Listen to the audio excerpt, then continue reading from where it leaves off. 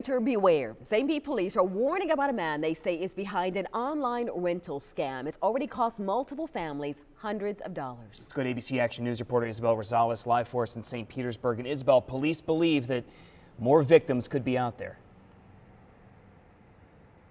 They do, James, and one of those victims admitted she missed a big red flag when that phony property manager insisted on meeting here at this McDonald's instead of the house she intended to rent. Now, that Craigslist ad at first seemed like a perfect match, a nice affordable home in a quiet neighborhood.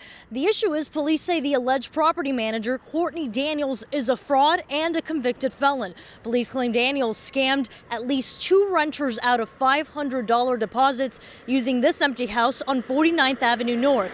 Well, it turns out the house is for rent through a Tampa-based property management company. The situation, though, has left a grandmother fearing her family won't have a home before the holidays.